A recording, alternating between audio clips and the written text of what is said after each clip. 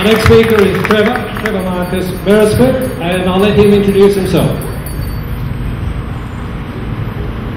Thank you very much. I'm from the Brownhill Creek Association, and you might say, what's that got to do with water generally? But we're at the cusp of what state and local government are doing instead of what Trevor White has just outlined as a more desirable approach. They've been building huge concrete flood barriers 25 metres high, that's 6 to 8 stories, all along the Adelaide foothills. There's already one on the North Para, another one in Cobblers Creek Recreation Park. They want to build 2 in Brownhill Creek, right next to the historic Brownhill Creek Reserve.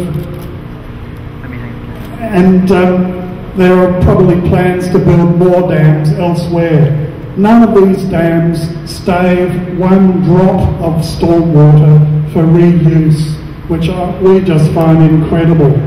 We want the government to prepare a proper stormwater retention and reuse plan, and we think that they should introduce a special Sustainable Living with Water Act to guide this and a whole range of other policy initiatives.